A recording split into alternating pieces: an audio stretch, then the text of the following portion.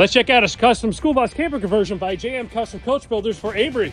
Built on a 35-foot Bluebird school bus chassis. It's got a front sofa over here. Underneath the sofa is all the sets controls. It has a 3,000-watt inverter, 400 amp hours of lithium batteries. Up top, there's 400 watts of solar. It's got a dining table over here. It's got a window that hatches out. This dining seat is on a swivel. It's got a full-size residential refrigerator.